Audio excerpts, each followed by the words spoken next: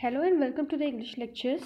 Today we will cover lesson number 9 from the book Behive, and the lesson's name is The Bond of Love. It is written by Kenneth Anderson. Coming to the chapter sketch of the lesson, the bond of love is a story of love and affection between a human being and an animal. Once the narrator finds an orphan sloth bear and gives him to his wife.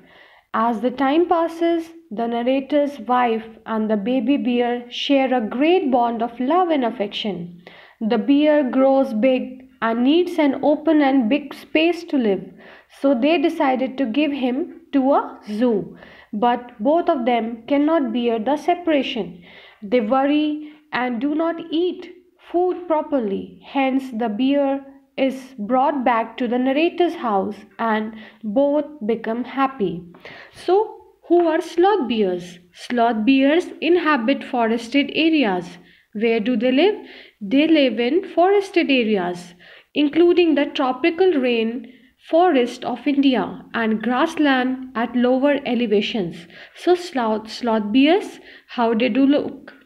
Sloth bears have very shaggy hair and long nostrils. Using their claws to dig, they can then use their lips to form a tube which can go deep into the ground or into hard to reach areas like dead trees for their food.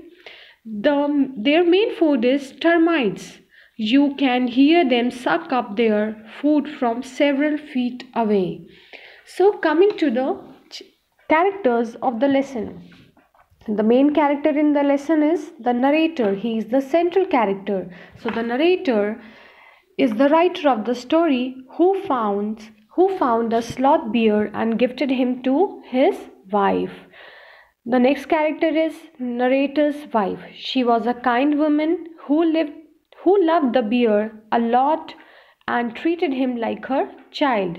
So the narrator, she was a narrator's wife was a kind woman who loved the bear a lot and she treated the bear like her own child. The next character is Bruno. Bruno is a sloth bear whom the narrator found and gifted to his wife. The next character is the curator. The curator, a zookeeper. Curator are the zookeeper who took care of Bruno at the zoo and informed the narrator's wife about its condition. The next character is the superintendent, a kind-hearted man who allowed the narrator's wife to take Bruno with her. So, coming to the detailed summary of the lesson. The narrator found a bear cub by chance when he and his friends were passing through the fields of sugarcane near Mysore. People were driving away the wild pigs from their fields by shooting at them. Then they spotted a sloth bear. His friends shot towards the bear and it died. After the sloth bear died, her cub, which was riding on her back, ran around her dead body, making a sad noise. The narrator caught the bear cub and gifted him to his wife. The narrator's wife felt so happy on seeing the bear cub and named him Bruno. So the name of the cub was Bruno. She treated him as her own child. So the narrator's wife, she treated Bruno, the cub, like her own child and took good care of him. She gave him many things to eat and drink. He ate porridge, vegetables, fruits, nuts, meat, rice, eggs, etc. and drank tea, milk, beer, coffee, etc. He spent his time in playing with the pet dogs of the narrator and his tenants' children. He slept in their beds. So Bruno, he slept in their beds. Once an incident took place in the house. The narrator had put down a rat poison in the library and Bruno ate it and suffered a stroke of paralysis. He dragged himself to the narrator's wife. They took him to the veterinary doctor and he recovered after some time. Another time, Bruno drank 1 gallon of old engine oil, but it had no ill effect on him. So, as Bruno grew, he learned some tricks at the narrator's wife's command. He could perform them. He could hold a stick like a gun. When he said wrestle or box, he did the same. She changed his name to Baba. So the narrator's wife, she changed Bruno's name to Baba. When he grew up, Baba had to be chained most of the time because of the children of narrators' tenants. As time passed, Baba grew in size and equaled the two dogs in height. So the narrator and his friends advised the narrator's wife to send him to the zoo in Mysore because he needed a bigger and open space. She was not ready to send him initially, but later she agreed and sent him to the zoo. The narrator's wife was in grief for weeks after Baba left. She wrote a letter to the to the custodian of the zoo to know about Baba. The curator, who is a zookeeper, the curator replied that he was worried and not eating food. The narrator tried to keep her away from the zoo for about 3 months, but after knowing Baba's condition, she decided to meet him. So, Baba's condition was really getting worse. The narrator took his wife to the zoo.